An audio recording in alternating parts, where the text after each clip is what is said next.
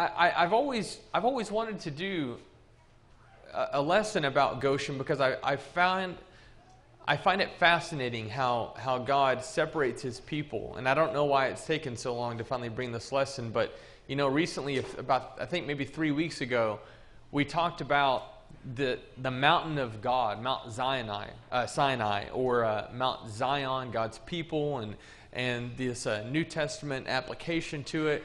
We talked about how Moses was told not to come near to this burning bush. That's where it started. You remember, take off your sandals for you're on holy ground. And then we came back to the mountain of God after God had freed His people. They're back on Mount Horeb, back at Mount Sinai, this mountain of God, and now He gives them their law in this fascinating but very scary scene. What we're going to do this morning is we're going to go back to the time in between. Moses was 40 years old whenever he left Egypt. He remained in Midian for an additional 40 years. He's 80 years old. And it is at this point that God is going to call him back to Egypt to free His people. And His people, again, are in Goshen. So if we rewind, we will remember that Joseph was sold by his brothers. You remember that. He finds himself in Egypt. Long story short, becomes Pharaoh's right-hand man. God blesses Joseph. Joseph is granted to bring his family, Jacob, and all the brothers and wives and children, grandchildren, all of them back now to Egypt, to Goshen. It is the best land. Matter of fact, it's where Pharaoh had his livestock, and it was very close to the royal palace. This is the good stuff, the good place. This is where you want to be. These people have been there for hundreds of years. A new Pharaoh is in town now. All these people, the originals, if you will, they've been dead for a long, long time. And now God's people have multiplied, and the Pharaoh is nervous about this. And he ends up having the first, any male child killed, if you remember that. That happened. You'll also remember at this point, excuse me. We're going to see here in just a moment, I'll kind of tie it together, but I think it's kind of interesting how Israel's male children were killed and the threat that God will bring to Pharaoh right off the bat. But as it is, he's going to go back, and this is where God's people are in Goshen, living there. Okay, so God sends Moses back, and He tells Moses before he leaves that I know that the king of Egypt will not let you go unless compelled by a mighty hand. So I will stretch out my hand and strike Egypt, and with all the wonders that I will do in it. After that, He will let you go. God has heard the cries of His people. He has remembered His promise to Abraham, Isaac, and Jacob. You remember Moses didn't want to go, but God's charged him with this. He and his brother Aaron are going to go back. The Lord said to Moses, when you go back to Egypt, see that you do before Pharaoh all the miracles that I have put in your power. But I will harden his heart so that he will not let the people go. Then you shall say to Pharaoh, thus says the Lord, Israel is my firstborn son, and I say to you, let my son go that he may serve me. If you refuse to let him go, behold, I will kill your firstborn son. And sure enough, God's going to end up keeping to His word. This ends up being the 10th plague throughout the whole land. I also want you to take note, if you will, right at the beginning of this, God first told Moses that Pharaoh was not going to listen to him. I already know he's not going to listen to him, but I'm going to free my people. Now, whenever you're seeing that Pharaoh, heart is going to be hardened by God. And I want you to take note, as a side note, in your studies, that this is used interchangeably. God hardens his heart, Pharaoh hardens his heart. But it started with God saying that he just wouldn't listen. Now, afterward, Moses and Aaron went and said to Pharaoh, Thus says the Lord, the God of Israel, let my people go, that they may hold a feast to me in the wilderness. But Pharaoh said, who is the Lord that I should obey his voice and let Israel go? I do not know the Lord, and moreover, I will not let Israel go. Matter of fact, this week, just coincidence, I was talking to a guy that gets coffee every day where I go, and he was talking about the passing of his father, and he was telling me that towards the end of that time, he tried to talk to his father about Jesus, and he told his son, who is Jesus? This question, this mentality is nothing new, and it didn't only happen back then. Well, Exodus chapter 5, 4 through 9, but the king of Egypt said to them, Moses and Aaron, why do you take the people away from their work? Get back to your burdens. And Pharaoh said, behold, the people of the land are now many, and make them rest from their burden.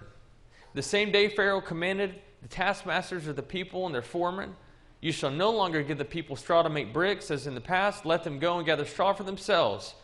But, he says, they're going to continue to perform just like they had before. Same amount of bricks. Let heavier work be laid on the men, that they may labor at it, and pay no regard to their lying. Don't listen to them.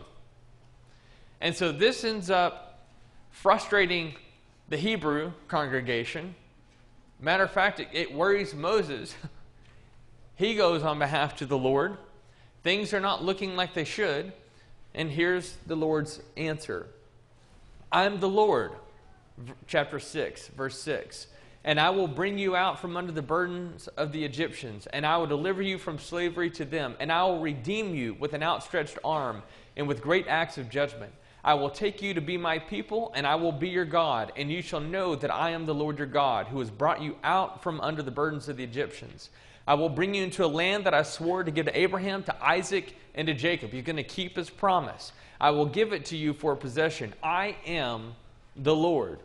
Moses spoke thus to the people of Israel, but they did not listen to Moses because their broken spirit and harsh slavery. And so it is today. Let me just say as a side note, that God makes these wonderful promises, and he does. God has promises, and he keeps his promises.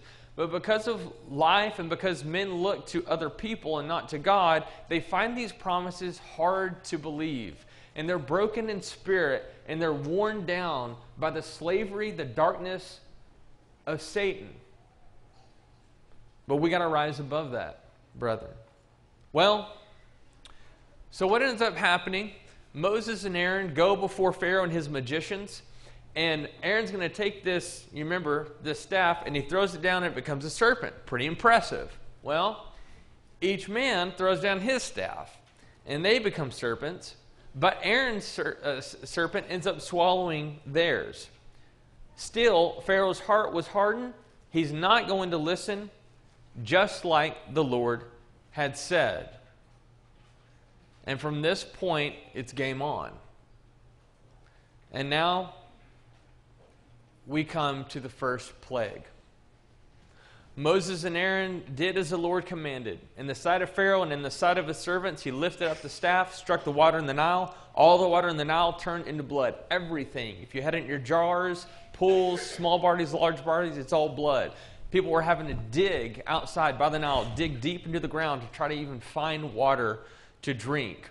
But the magicians of Egypt did the same by their secret art, so Pharaoh's heart remained hardened, and he would not listen to them as the Lord had said. My magicians can do it. Nothing new here. Let's keep going. Okay? So Aaron stretched out his hand over the waters of Egypt, and the frogs came up and covered the land of Egypt.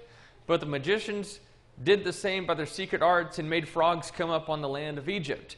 Then Pharaoh called Moses and Aaron and said, plead with the Lord to take away the frogs from me and from my people, and I will let the people go to sacrifice to the Lord. Wow, all these frogs everywhere. And I mean everywhere. And his magicians come out and they say, we can do the same, which almost seems like, you're doing it wrong. You think you'd want to take the frogs away, but instead they just add more frogs to the equation, but okay. But there it is. But it gets old. And Pharaoh begins to bend for a little bit. That is, until they're gone. But when Pharaoh saw that there was a respite, he hardened his heart and would not listen to them as the Lord had said. So we keep going. And Aaron stretched out his hand with the staff and struck the dust of the earth. And there were gnats. And you'll have this, it's hard to know exactly what these were. Gnats or mosquitoes or flies. They have different ideas of exactly what this is. But get the point of what it is, okay? And all the dust of the earth became gnats in all the land of Egypt. The magicians tried by their secret arts to produce gnats. But now something happens. They can't do it. And so they say, this is the finger of God. And this is a turning point now. We're out. We can't do this. But Pharaoh's heart was hardened, and he would not listen to them as the Lord had said. If you will not let my people go, behold, I will send swarms of flies on you and your servants and your people and into your houses, and the houses of the Egyptians shall be filled with swarms of flies, and also the ground on which they stand. But on that day I will set apart the land of Goshen, where my people dwell, so that no swarms of flies shall be there, that you may know that I am the Lord in the midst of the earth. Thus I will put a division between my people and your people. Tomorrow the sign shall happen. So now here's the next one, these swarm of flies. And now this is the first time that it's specifically going to be mentioned that his people are set apart. Some people believe that they were always set apart on these, that they weren't affected by this. But I don't know. I don't know about that one. I'm not so sure. But I do know at the very least God is making it a point. Now this one, you're going to see a separation between you and my people. So Pharaoh said, I will let you go to sacrifice the Lord your God. Okay, enough. In the wilderness, only you must not go very far away. Plead for me. Plead for me. Okay, and so Moses goes back again and he pleads and God relents. But Pharaoh hardened his heart this time also and did not let the people go. Game on. We're still going. Behold, the hand of the Lord will fall with a very severe plague upon your livestock that are in the field, the horses, the donkeys, the camels, the herds, and the flocks. But the Lord will make a distinction between the livestock of Israel and the livestock of Egypt, so that nothing of all that belongs to the people of Israel shall die. Can you imagine what that would have been like? And Pharaoh sent, and behold, not one of the livestock of Israel was dead, but the heart of Pharaoh was hardened, and he did not let the people go. And the Lord said to Moses and Aaron, take handfuls of soot from the kiln and let Moses throw them in the air in the sight of Pharaoh. He throws it up like this ash, basically. Throws it up and boils on everyone and everything. And the magicians could not stand before Moses because of the boils. For the boils came upon the magicians and upon all the magicians, and all the Egyptians. But the Lord hardened the heart of Pharaoh, and he did not listen to them as the Lord had spoken to Moses. Then the Lord said to Moses, stretch out your hand toward heaven, so that there may be hail in all the land of Egypt, on man and beast and every plant of the field in the land of Egypt. Then Moses stretched out his staff toward heaven, and the Lord sent thunder and hail, and fire ran down to the earth. And the Lord rained hail upon the land of Egypt, like never before and like never would be again. Then Pharaoh sent and called Moses and Aaron and said to them, this time I have sinned. The Lord is in the right, and me and my people are in the wrong. Okay, now we're finally getting through. Nope. But when Pharaoh saw that the rain and the hail and the thunder had ceased, he sinned yet again, hardened his heart and his servants. So Moses and Aaron were brought back to Pharaoh.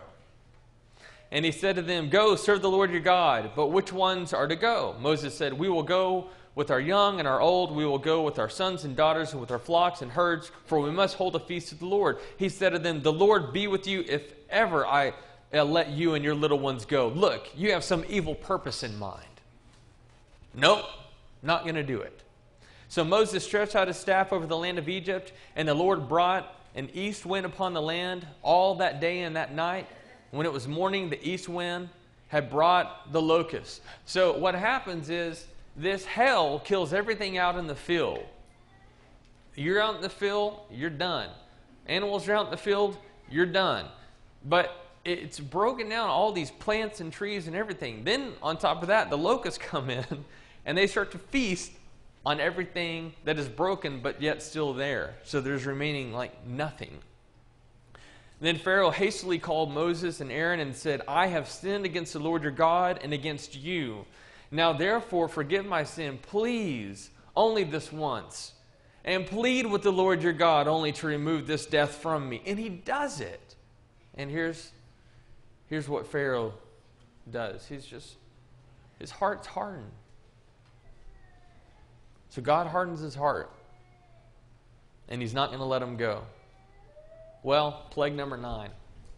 So Moses stretched out his hand toward heaven, and there was pitch darkness in all the land of Egypt 3 days. They did not see one another, nor did anyone rise from his place for 3 days. But all the people of Israel had light where they lived. Then Pharaoh called Moses and said, Go, serve the Lord, your little ones also may go with you. Only let your flocks and your herds remain behind. I can only imagine. It's a darkness, it says, that could have been felt. For 3 days, they could do nothing. And it's kind of comical, I think, about Pharaoh trying to bark orders at Moses in the dark. Go plead with your Lord. Dude, listen. You need to listen up. But for 3 days. And then here Goshen is, and there's light in Goshen. Have fun figuring that one out. But he did it. I always thought this was the most memorable one for me that always stuck. But the Lord hardened Pharaoh's heart, and he would not let them go. Then Pharaoh said to him, Get away from me. Take care never to see my face again. For on the day you see my face, you shall die. Moses said, As you say, I will not see your face again.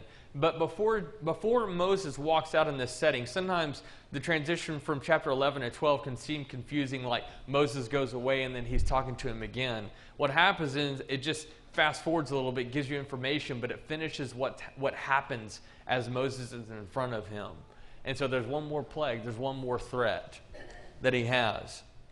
And here it is. So Moses said, Thus says the Lord, about midnight I will go out in the midst of Egypt, and every firstborn in the land of Egypt shall die, from the firstborn of Pharaoh who sits on his throne, even to the firstborn of the slave girl who is behind the handmill, and all the firstborn of the cattle.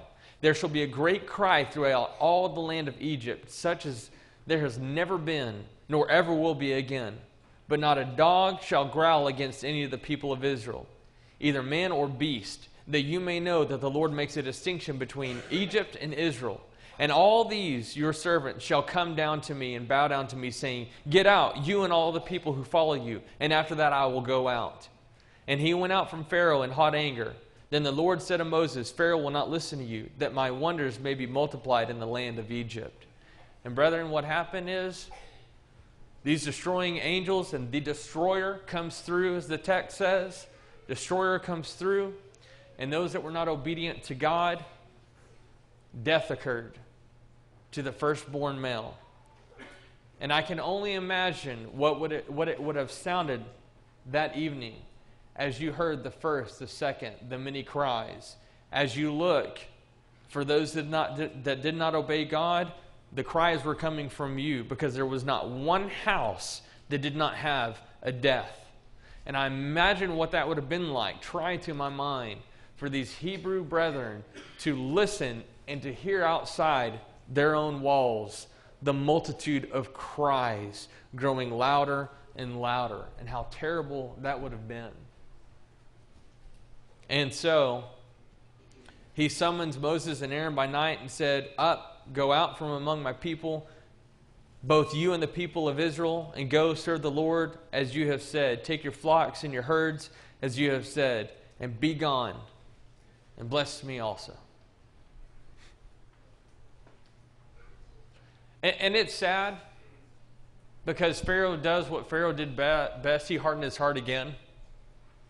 And then he took after God's people again. And the eeriness of his statement that the next time you see me, you shall die.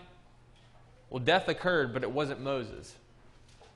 And the next time that he saw God's people would be as he's chasing them through the waters of the sea, And God is victorious over this hard-hardened Pharaoh. Thank you for your patience. I wanted to kind of quickly run through this so you could have your eyes and your thoughts on what this looked like. I have just a couple of points, and then this is yours. Lessons to learn. Brethren, it's not about me. First and foremost, it's not about me. Something that I realized for the first time ever reading through these passages. Let's see what stands out to you. Chapter 7, verse 17. I'm going to go really fast here. Chapter 7, verse 17. This is the water turned to blood section. Thus says the Lord, "By this you shall know that I am the Lord. Behold, with the staff that is in my hand, I will strike the water that is in the Nile, and it shall turn into blood." What did you recognize? What stands out to you? For most of us, the fact that he just said that he's going to strike the Nile and it's going to turn into blood, I want to submit to you that that's not what they're supposed to pick up from this. You know what they're supposed to understand? I'm the Lord. Chapter 8, verse 9. With the plague with the frogs, Moses said to Pharaoh, "Be pleased to command me when I am to plead for you and for your servants and for your people, that the frogs be cut off from you and from your houses be left only in your houses and be left only in the Nile." And he said, "Tomorrow." Moses said, "Be it as you say, so that you may know that there is no one like the Lord our God." The reason why this is going to happen, that you will know that there's no one like Jehovah. Look at verse 8 and 22, or chapter 8, verse 22, in the plague of the flies. "But on that day I will set apart the land of Goshen, where my people dwell, so that swarms of flies shall be there, that you may know that I am the Lord in the midst of the earth," or the Lord that is on the earth, in the earth. I'm here. That's what you're supposed to take notice of, Pharaoh. Look at chapter 9, verse 15 and 16.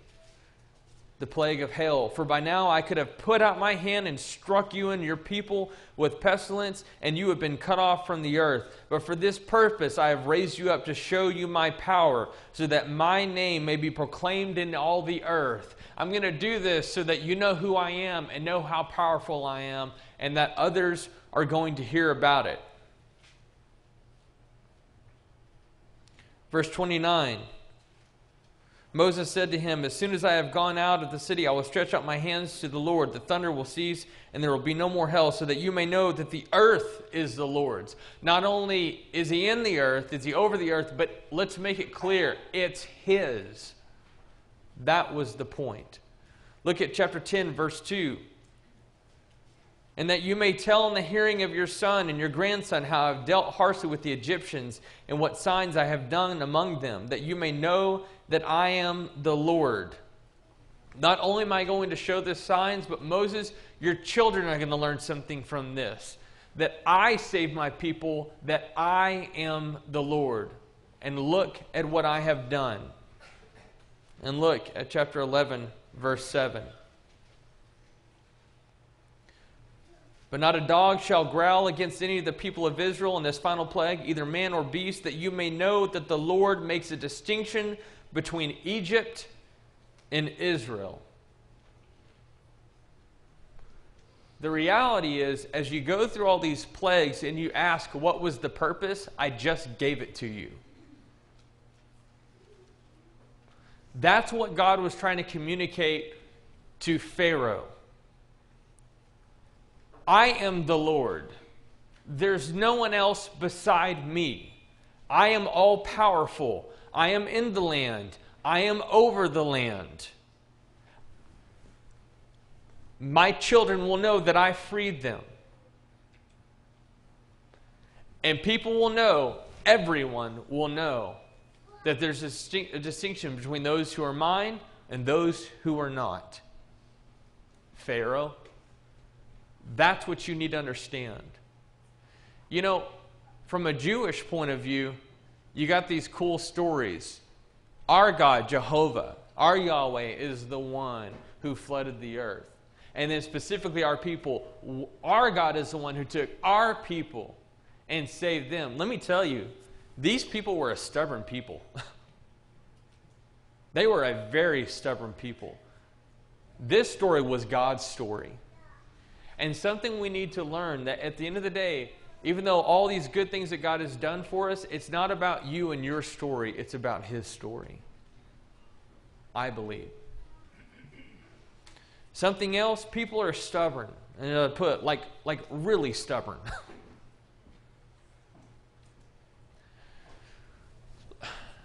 Look at chapter 9. In chapter 9, this plague of the hail, God warns them, 19 through 21, He's giving them a chance to get themselves and their livestock out of harm's way. And those who feared the Lord, the text says, listened to Him. I'm not talking about the Hebrew congregation. The Egyptians. There are some that listened. Listen, in chapter 10, verse 3, Moses and Aaron went into Pharaoh and said to him, "Thus says the Lord, the God of the Hebrews, how long will you refuse to humble yourself before me? Let my people go that they may serve me." How long, Pharaoh, are you going to keep doing this? I'm sorry, but don't tell me that he was just destined to go to hell. God's not playing with Pharaoh. He had total free will. Pharaoh, how long are you going to keep doing this? You know what's even salt to the wound? As you continue on, his own servants come to him. Look, verse 7. Pharaoh's servants said to him, "How long shall this man be a snare to us? Let the men go that they may serve the Lord their God. Do you not yet understand that Egypt is ruined?" Brethren, God is communicating to us today, and He's communicating through His Word. And God is pleading with us. If we're struggling this morning with rebellion against Him, how long are you going to keep doing this? Brethren may be coming to you and talking to you. How long shall this go on? Is your life not being destroyed because of this? Is this not having mass repercussions on those you love? How long are you going to keep doing this? And we're a stubborn people many times. And we think that, you know what? Maybe I'll just wait around until I'm just really humbled, because that makes a lot of sense. But what you learn through this is that even if God hit you with 10 plagues, people don't listen. We can be such a stubborn people. And it takes more than lip service. You caught, I'm sure, in chapter 9, verse 27. This time, Pharaoh says, "I've sinned. The Lord is in the right, and I and my people are in the wrong." Chapter 10, verse 16 and 17. He calls Moses and Aaron, "I've sinned against the Lord your God and against you. Now therefore forgive my sin, please, only this once, and plead with the Lord your God only to remove this death from me." Brethren, here's what doesn't cut it. What doesn't cut it is having this moment where you feel bad. This moment where you feel sad. Even this moment where you say something really profound. "I am the man." David said the same thing. Why is David different than Pharaoh? Because Pharaoh didn't repent. It's not good enough to say, "I've sinned against the Lord." Don't pay me lip service. Repent. But is not the real goal here in trusting and acknowledging God? Like, that's the problem with all of this. Why are you still leaning on your own understanding? It doesn't make any sense. But you know, Pharaoh would say all these things, but chapter 9, 34 and 35 is just a good snapshot that sums him up. "But when Pharaoh saw that the rain and the hail and the thunder had ceased, he sinned yet again and hardened his heart, he and his servants. So the heart of Pharaoh was hardened, and he did not let the people of Israel go, just as the Lord had spoken through Moses." Many times we're going through difficult times, and we feel really bad, and we just want the bad stuff to go away. So then for a moment we're humbled, and we plea out to the Lord. But after everything's nice and fine, all of a sudden, who is the Lord that you speak of? What is this righteous standard? What is this holiness? I don't know. And what kind of faith is it to where God has to be on us all the time? To just force us into submission. He's not going to force you into submission. At some point, God's going to let go. And then He's going to let you make a decision. And thank you, God, for being that way. for being such a good and wonderful Father in that way. And it makes sense why Stephen called the Jews such a stiff-necked people, and he killed for it. This wasn't just an Egyptian deal, and it wasn't just a Jewish deal. It can just be a people deal. And it can happen with me, and it can happen with you. Do you want to be separated? Here's another lesson. Again, as you go through all these passages, you're going to see all these distinctions that are made with these swarms and the insects and the hell and the darkness. And it's really cool, right? You got all these distinctions that are being made between God's people and them. And it is. And it's really, it is supposed to be really powerful. And there's even some excitement about it. But brethren, understand this.